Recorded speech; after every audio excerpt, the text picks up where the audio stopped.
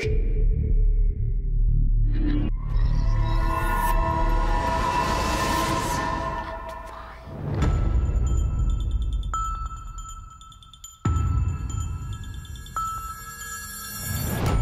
such a privilege to be here and make a movie in the actual location. It's a lot of fun. The way Dan Brown weaves clue paths, danger, action, mystery into these locations is one of the things that makes them so addictive and interesting.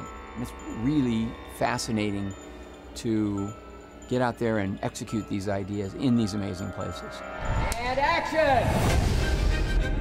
Inferno, I think, is an international thriller travelogue.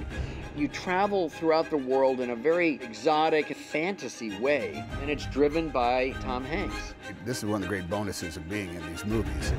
We have always gone to fascinating places and real places. Well, we were on the roof of the Basilica of San Marco in Venice. You know, that's production value par excellence.